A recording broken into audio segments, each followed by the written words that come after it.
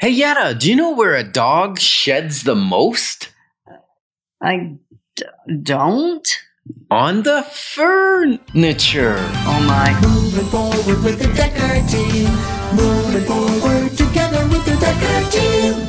Okay, so welcome to another episode of Life's Inside Track. I'm Yetta Dekker. And I'm Ken Dekker. And we're excited that we get to come together and share techniques, thoughts, tips, tools, and even some tactics that we all need. We all deserve, you, I, and everyone, so we can turn our house into home where our families thrive and we live the best life possible. This episode, we're going to consider how do we actually make our home feel like a home rather than just a house. Yeah, what's interesting about that is I've shown thousands and thousands of homes over the last... tens of thousands. Okay. I actually did the math one day. This is probably 5 years ago, and it was in excess of 100,000 homes that we each have shown over our tenure in the real estate industry. Wow, that's a lot. That's not like online. That's not just perusing them. That's not just looking at the stats. That's actually in. It's no wonder we've worn out several cars. But and what's lots of pairs of shoes, huh? Yetta, have you ever felt this when you walk into a home? You can feel the left energy from the previous people, whether it's vacant or not. You tend to sense as soon as you walk in the door what the family dynamics, the relationship is like. Is the house full of love? Was there some anger there? Was there divorce? Well, I think for me, I don't know, sometimes maybe I feel a sense. If it's uncared for, I think it's unhappy, but that's not necessarily true. Some of the most unkept houses I've seen have tons of joy going on inside them. Mm-hmm. It's more the evidence for me of things that wouldn't likely happen in a happy house. And that is, like when we bought ours, holes in walls, holes in doors where you can tell that it was a fist, not just the door handle. You know, sometimes the door handle swings hard, there's a gust of wind, and if you don't have a door stop, you get a hole where the door handle was. That's kind of the normal, potentially wear and tear in a home where you just maybe haven't put a long enough door stop on. Right? That could happen any day. You fall, you kind of collide into the door, and now you get a hole in the wall. It's not those. It's when there's holes in the backs of doors or walls or things. Now I have evidence that there was sadness going on in that place, right? Yeah, but that's true evidence. Yes. Sometimes it comes without seeing the evidence, and then the proof comes later. Like, I might walk into a house and go, oh, this feels empty. Even though it's full of furniture, and then I open the fridge door and there's no perishable food in it, then I know the house is empty. Right. Or the person never eats at home.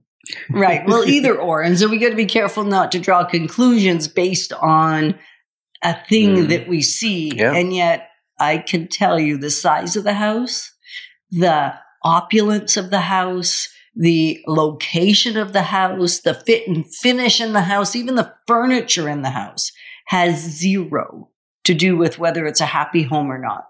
Yeah, absolutely. And when we say happy home or not, we're saying the inhabitants of the home are having a good time living in the space. And it's fascinating. Sometimes, like, I've seen homes where, you know, they go, oh, why is this person selling? And I go in and I have the sense, right, of what's going on.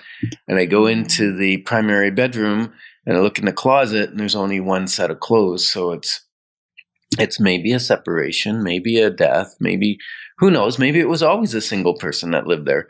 But generally you get that feeling.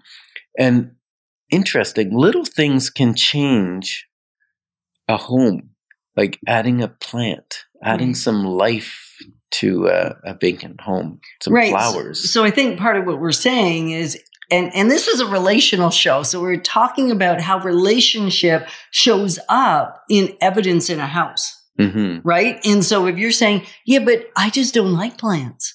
I just, I prefer not to I have a black thumb and I'm going to hurt and kill any plant. Get it? And if your home is on the market, you might want to put something in so people don't draw unnecessary, untruthful conclusions. Like there's even that whole mindset to go, okay, what do I want people to experience? What do I want to experience? I mean, I finally said, I prefer plants over flowers, mostly flowering plants over cut flowers, if we say that, except that they come from my garden. If they come from my garden, that's bonus, bonus, bonus. But I prefer a potted plant that has flowers on it. So there are a couple of types that last a really decent length of time. And I've given myself the luxury to say, when I forget to water it or I will overwater it and it dies, I buy a new one. It's still a fraction of the cost of having constantly cut flowers in the house. So maybe it's just a matter of cutting yourself some slack to go, yeah, I have a black thumb. I kind of do. And be okay with that and have fun with it anyway. Yeah. Like, how can you bring the best out of it for you? Yeah. And I think when we're talking relationships and a home, it doesn't matter whether that home is tiny or the home is really large. The point is, if you have family dynamics that work, they should work in any home you move to, any property. But I have seen where, I was looking for a client. Do you remember?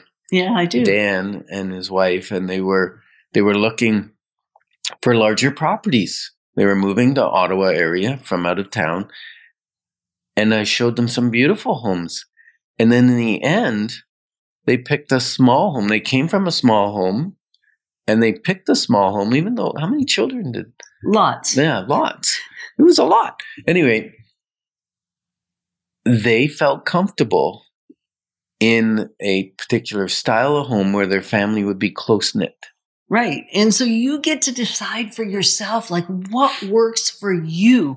It doesn't have to be what we think is brilliant, because I was shocked at first.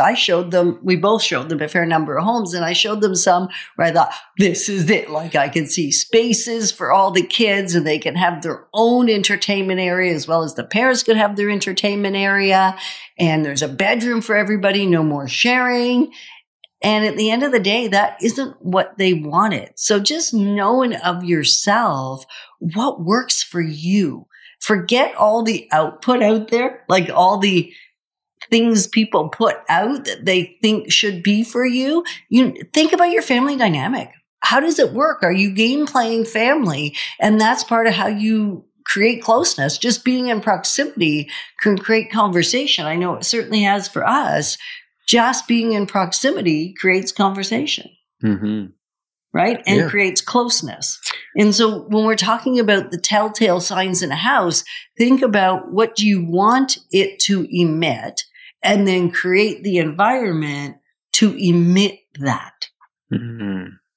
Yeah. I think we live in a very big house for two of us, and yet we spend a lot of time together. We do. So it's not that the size, it's the relationship that will denote how you live in this space. Yeah. So the smallest house can be the